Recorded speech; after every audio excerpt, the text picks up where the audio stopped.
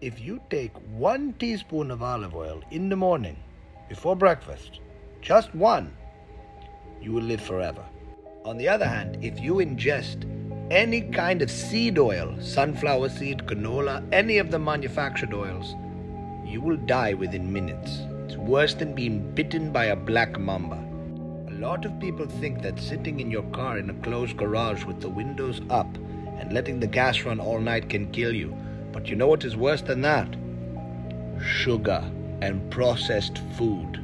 You could fall off a 75-story building, plummeting to your death. But if you're still in your fasting window from an intermittent fast, you've released ketones and you'll most likely survive. There was a plane that crashed a few years ago in 2014. But you know what?